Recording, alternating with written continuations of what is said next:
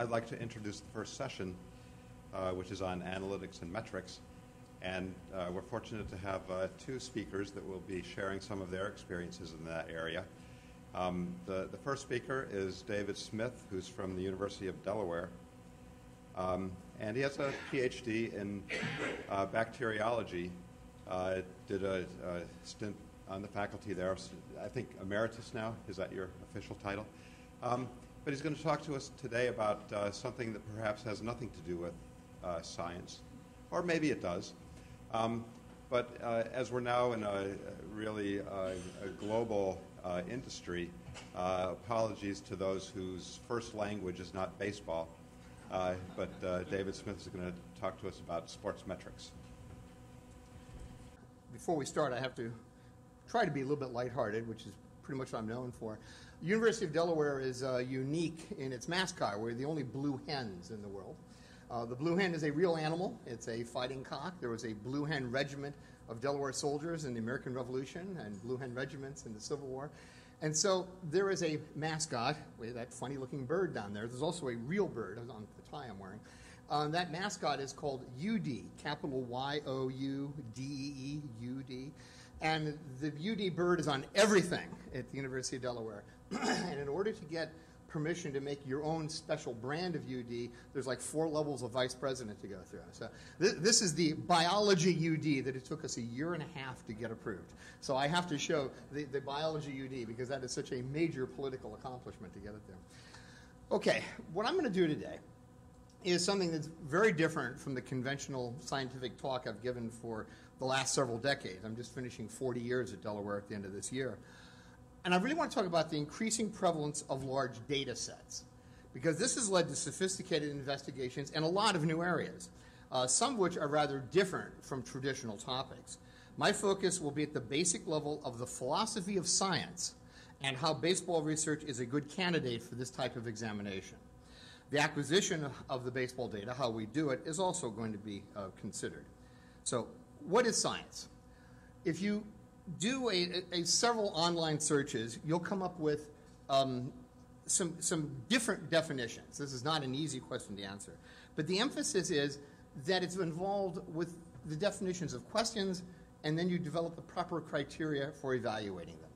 What I think is the best face on this is that a scientific approach is independent of the subject being analyzed. There's no such thing as a scientific subject. There's a scientific approach. That is a huge difference to a practicing scientist like me. I think in modern times, this has been getting blurred. We hear about STEM technologies, science, technology, engineering, and math. Various legislatures have incentives and innovative programs to encourage STEM research. The problem is that those start to miss the point of how the work is done, and they start focusing on what is being studied. And I think that is not a very productive thing to do.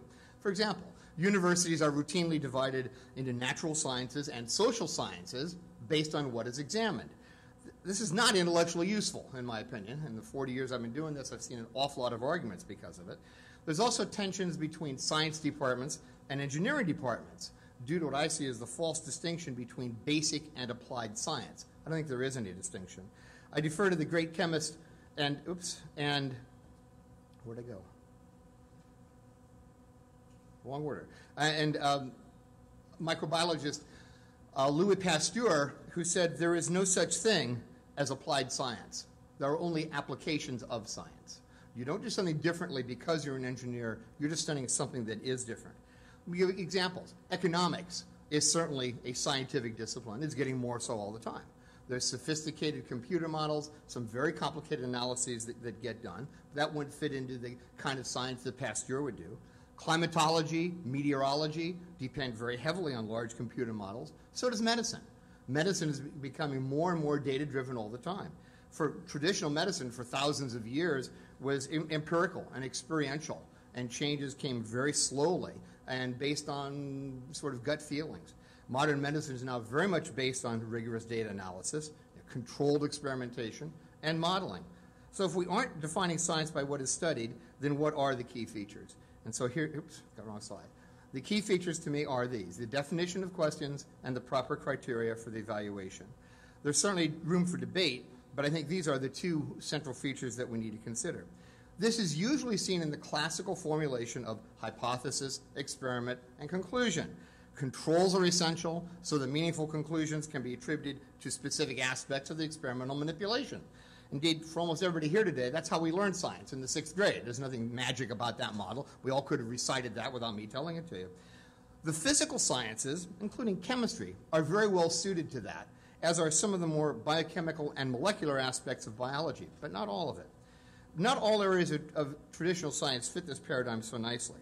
For example, astronomy is unquestionably a scientific discipline, and in fact it is generally regarded as the study that began the scientific revolution in the early 17th century.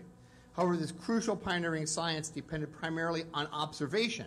We weren't doing experiments on Jupiter, we were observing it, and much less on manipulation the way we would see in the laboratory. Another area of inquiry that is near and dear to me is biological evolution.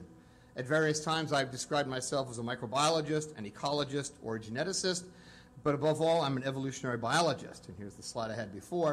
In 1973, Theodosius Dobzhansky wrote a paper entitled, "Nothing in Biology Makes Sense Except in the Light of Evolution." We'll come back to that, because that's really an important point. It all makes sense of things. This leads evolutionary biologists to consider different kinds of evidence, and maybe in different ways. In addition to teaching standard biology courses, I've taught courses in the history and philosophy of science. I'm really fascinated by this. Without an organizing principle, a model, if you will, we are left with a number of special cases that have no obvious relation. For astronomy, this is the cover of Copernicus's book, 1543, De Revolutionibus Celestialorum, The Revolution of the Celestial Spheres. And this is the cover which has the Earth in the middle and all the different planets around the outside. This was the groundbreaking new idea that the Earth was at the center, by putting, good work, the sun at the center. Anybody else want to come give this talk? Putting the sun at the center and having the Earth go around that. What was valuable about this is that it explained a lot of things all at one time. It explained changing of the seasons. Before Copernicus did this, people had ideas about how the seasons changed, but they were sort of special case explanations. How does the day length, the amount of daylight every day, how does that change throughout the year? How about the retrograde motion of the planets? That if you look at the stars every night, Mars, for example, appears to go that way in the sky for part of the year, then it appears to go backwards, then it appears to go forward again. How do you explain that? There were very complicated explanations for that. And then the one that everybody was very excited about was predicting eclipses. Being able to predict an eclipse was a very special thing, had religious overtones, some very mystical things. Before Copernicus's model, these all had explanations, but they were all different. They were not connected to each other. Everything was a special case.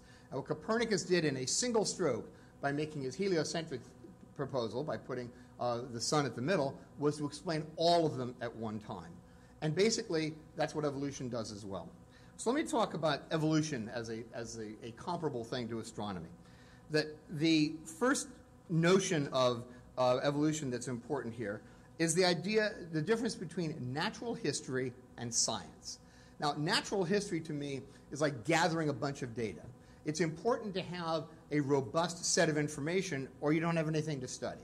But the collection of the data, the encyclopedic listing of things, isn't really a scientific endeavor. It's asking questions about that turns out to be where the science is. Carl Linnaeus is the one who really devised the best modern system of taxonomy, where he categorized thousands of species of plants and animals, but it was all descriptive. It had very little in the way of explanatory power. Alexander von Humboldt, working some 30 years before Darwin, explored South America, made a lot of observations, but also offered some explanations. He didn't just say, gee, it's different here and here. I can try to explain why it's different here and here. That sounds like a small thing. It was enormous in 1820. That was a remarkable leap forward. This transition from natural history to questions, to science, to collecting the data, to asking questions. That transition is probably best seen in the person of Charles Darwin. Now, Darwin, 1838 there on the left, 1881 on the right. I like showing these two pictures because no one ever sees the left-hand picture. Everyone assumes Darwin was born at the age of 80, and he looked like what he looked like on the right there. And indeed he was at the end, but he was once a young man. And when he went on his one time he ever left England was a 5-year voyage around the world on HMS Beagle from 1831 to 1836. He was only 22, so this is 2 years after he got back from his voyage on the Beagle.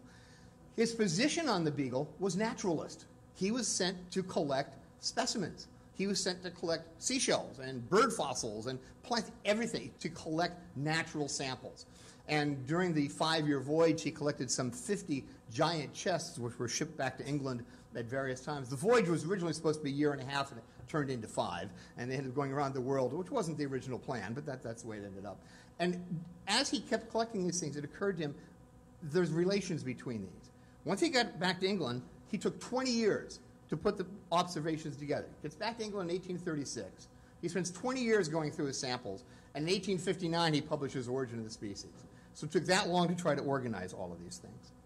Evolution is often described as a historical science. Now, what does that mean?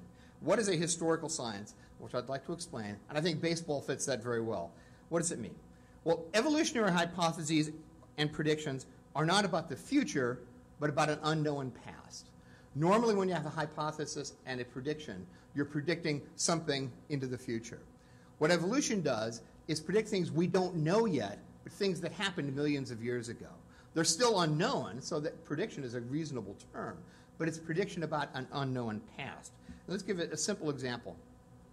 The idea originally that started this, that really gave people a lot of power, was looking at the evolution of the horse. Now, the top line is a picture of skeleton and skull and leg bones of a modern horse, and the bottom row is the Mesohippus is several million years ago. Those two skeletons were well known, obviously the modern one, and the one at the bottom was well known. And so people didn't know about the ones in between. They said, you know, we think that there was probably a logical series of steps in between, and discoveries were launched, and you went out and they found the fossils. So the historical prediction, the prediction of the unknown intermediates, was in fact fulfilled. I think that fits beautifully with the idea of a hypothetical prediction of what you would expect. It was something they didn't know then, but they then went ahead and found it. So it would be a comparable situation for baseball as a historical science, which I'm sure is a little strange idea for most of you, but I'm going to try to sell this to you. Let's get some specific examples. Is batting average the best measure of batter effectiveness? Now, for those of you who weren't really into baseball, this is probably not a fabulously interesting question, but it's something that baseball fans have worked on for 150 years. How do we tell if this batter is better than this batter? Batting average is simply the ratio of safe hits per at-bat. That is, successes per opportunity. Sounds pretty good. That sounds like a reasonable thing to try to predict. And for the longest time, this was just accepted as, well, yeah, that's how you compare the best batters. There was no empirical explanation to try to explain why that would be true, and it turns out that it's not. It turns out that there's something more than just getting a safe hit. Getting yourself on base is pretty important.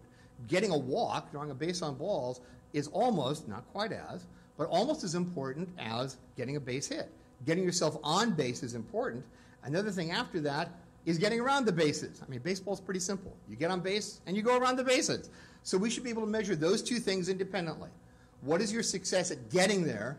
And for the subsequent batters, what is your success at advancing the guys that are already there? Those are the two basic things.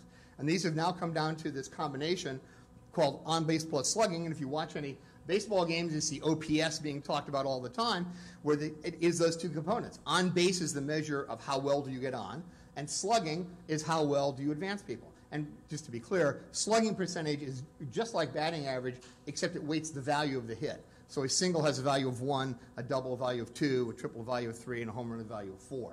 So the more long hits you get, the more you're going to be advancing people, and the more valuable it is. Well, those are great proposals. I mean, I can just tell you on base is better than batting average, but why in the world should you believe me? My whole point is to talk about large data sets and how we do the analysis. And so here's some real data. If you look at every game played between 1901 and 2012, this is 160,000 games that I analyzed. And the top graph shows the primary success. The y-axis is runs per game. That's the point of the game, is to try to score runs. So runs per game as a function of batting average. In the top panel, you see there is certainly a positive relationship. The teams that have higher batting average are going to score more. R squared for that is 0.69.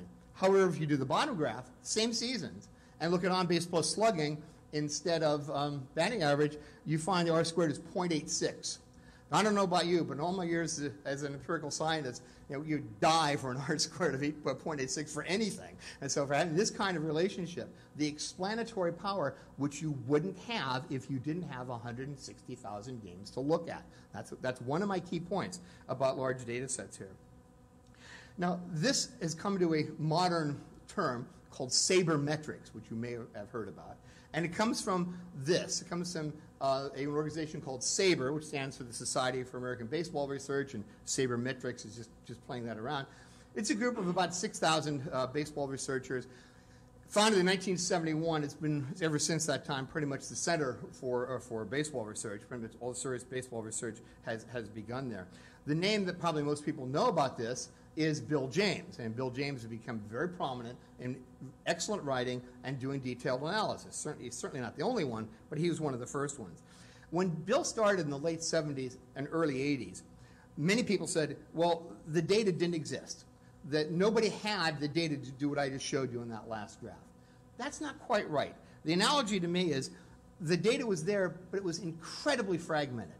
And to me, the analogy is imagine you've got 100 scholars, each of whom has a wonderful library, but nobody knows about the other person's library. You've got 100 wonderful data sets, but they're utterly unintegrated, and literally the owners of one are ignorant of the others. That's pretty much where baseball research was in 1980. And since then, what has happened is we've all gotten to know each other, and we're sharing these things, and we have large, very effective mechanisms for doing this. And so this has been an improvement not just in data collection, but in data sharing, which is also part of the theme of what this conference is about. Bill led the first effort to collect play-by-play information. And to do the kind of questions I'm asking, you really need to have that. You need to know what each batter does in every single game. So, for example, what is the break-even point for caught stealing? What does that mean? If you steal a base, that means you advance the next base without the batter doing anything. That's a good thing. You have advanced a base. You've improved your chances of scoring. But if you're caught stealing, if you're thrown out, then that's a negative thing. Where's the break-even point? How often do you have to succeed to make up for the failures? And for the longest time, people said, sounds like 50-50 would be pretty good to me. Well, it turns out you can model this, and you can use my 150,000 games worth of data, and you find out that the break-even point is about 2/3. You better make it twice as often as you get thrown out. Now, it turns out that in the entire history of Major League Baseball, there has never, ever been a season in which stolen base percentage was over the 2/3 break point. Teams are running way too much and getting very little out of it. But that's a different strategy point. Next point, how valuable is it for the first pitch to be a strike? This is almost a religion among pitching coaches. Larry Miller, who used to be pitching coach of the Baltimore Orioles, said the best pitch in baseball is strike one. That if you get the first strike on the batter, then he's going to be in terrible shape. Well, it turns out it's not quite that simple. If that first pitch is a swinging strike, then it's a great advantage to the pitcher. If that first pitch is a foul ball, it turns out the batter does very well. Who would have dreamed that they're both strikes? Swing and miss is strike one, foul ball is a strike one. Who would have dreamed that, in fact, it makes that much difference? And I looked at every pitch of every game from 1988 through 2011, I guess is when I did that. So this is something like 8 million pitches or something that I looked at. And you find out that a strike is not a strike is not a strike. So again, you wouldn't know it unless you had this valid large data set. How about the myth of clutch hitting? This is all over all sorts of broadcasts. Well, this guy's really good, in the 8th inning when the game's on the line, he's really a great hitter. And it's legendary, and you can pick your own favorite player. Yes, his overall record isn't so good, but he's great when the game is on the line. That always raises the question, why wasn't he so good earlier in the game? But, that's a different question. And it turns out it's not true. It just isn't true. Again, you can't do that unless you have all the raw data. We do now, and that is absolutely a myth. There's absolutely no question. Well, there are now companies that do this. There's no longer just amateur geeks like me doing this. There are, in fact, corporations that do this. The most prominent one is called Stats Incorporated, founded by my good friend Dick Kramer. They started doing baseball. They now do all sports as well. Some of the early clients for Stats were the Chicago White Sox and the Oakland A's. And if you ever saw the movie Moneyball, that's the Oakland A's. It's all of this stuff. That's where they got all of their data. And I'm happy to say I consulted with people in that movie as well. They got the baseball stuff right. I'm awful pleased about that. Many teams now use sabermetrics routinely. Notably, the Boston Red Sox, because Bill James now works for the Boston Red Sox, and he's had a great influence on the way they are evaluating things. Well, it turns out that in addition to how the teams are evaluating it, and that creeps into the way announcers present it, fans have different expectations. And so here's a picture of scoreboard at Camden Yards in Baltimore last year sometime. And you see down at the bottom, there's Matt Wieters batting. Hopefully everybody can read that. That gives us at bats, runs. His batting average at that point is 246. His on base is 310. His slugging is 440. 5 years ago, no scoreboard would have told you what the on base was or what the slugging percentage was. So this is progress. At least the Orioles have figured out that on base and slugging are important. However, they're still putting up batting average because some things die hard, even in baseball, just like they do in academics. They have to cling to that, even though the batting average by itself is not a fabulously relevant thing. The collection of this data has been largely done by amateurs. This is something that, in my opinion, Major League Baseball should have done for 150 years, but they didn't, because there's some real troglodytes running Major League Baseball who decided this stuff wasn't important until all of a sudden it was made prominent for them. And the organization which I founded is called RetroSheet, your clever old score sheet. And our job is to have a bunch of volunteers that organize this massive data. That's where the 150, 160,000 games come from. That we organize this stuff, not only with lots of games, which of course is really important, but it's got different aspects to it. We collect it, we digitize it into a usable computer form, and then we publish it.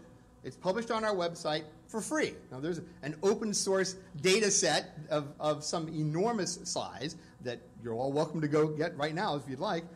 And this has led to a variety of sabermetric analyses. And I've done some of them, but there's a lot of people who use our data to do all sorts of things. And we have a statement on our website that users of this data are allowed to do anything they want with it, including giving it, selling it, making a professional product based on it. Do anything you want with it. All I ask is that you acknowledge that you got it from us.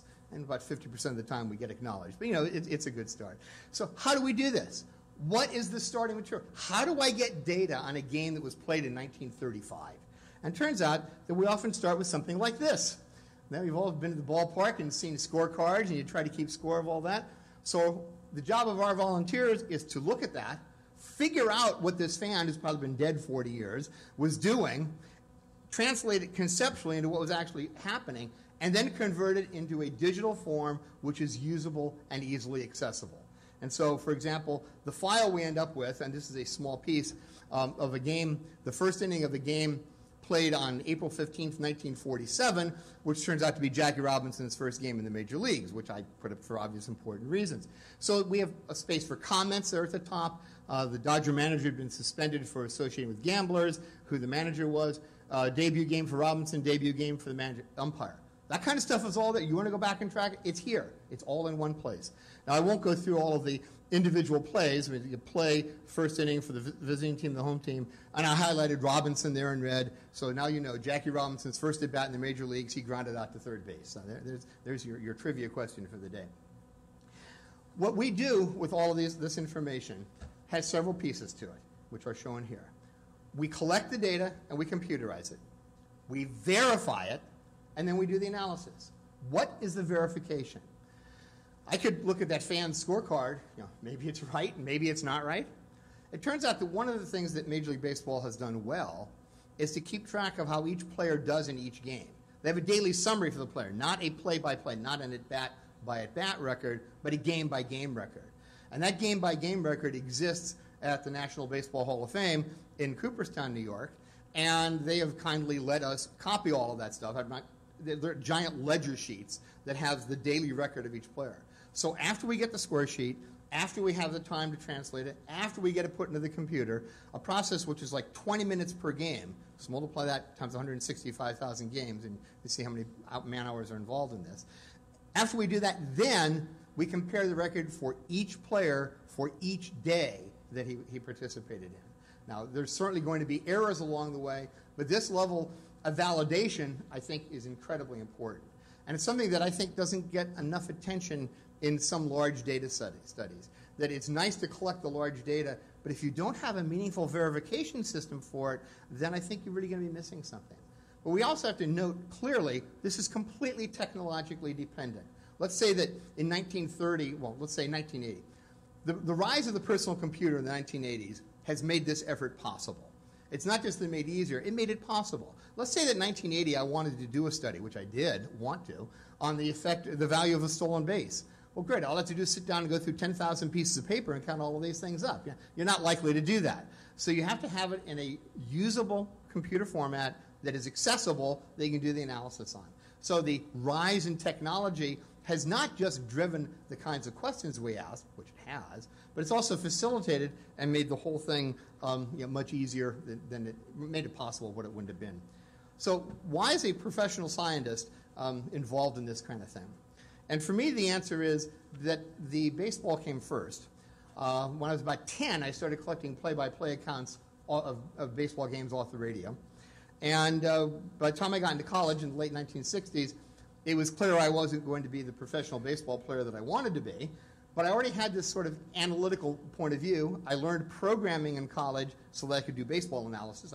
That's true. I took 3 or 4 computer classes for the sole purpose of doing baseball analysis.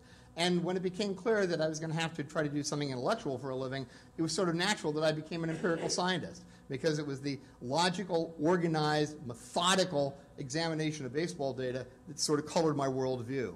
So it's not the baseball that led to the science, it's the science not the baseball, it's the baseball interest that led to the science. So overall, I think baseball research offers unique opportunities to ask meaningful questions of this huge database in a scientifically rigorous way based on a large amount of reliable, systematically collected data. Thank you.